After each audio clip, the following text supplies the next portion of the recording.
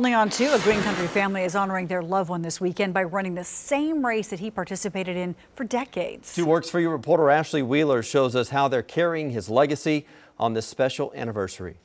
A family determined to finish what their loved one started. He went at his own pace and wasn't rushed to finish. The important thing was finishing. Charlie Green, a pastor in Okmulgee, ran in the first ever Tulsa Run back in 1978 with plans of running his last one on the 50th anniversary.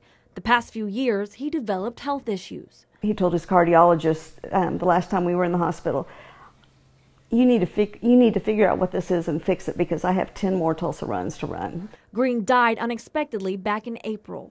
But the family didn't want his dream to end, and that's why they are picking up right where he left off. 5 of Green's grandchildren will run the 15K, just like their pawpaw. We thought it would be nice to carry on the tradition in honor of him. The grandchildren are each wearing a t-shirt that says, "We love you, Pawpaw," with the last picture of him running. I think that legacy lives on, and he's just still inspiring us with the passion and the beauty and the grace with which he lived. And with that same passion and fight inside, they will continue the race. In Tulsa, Ashley Wheeler, 2 Works for You.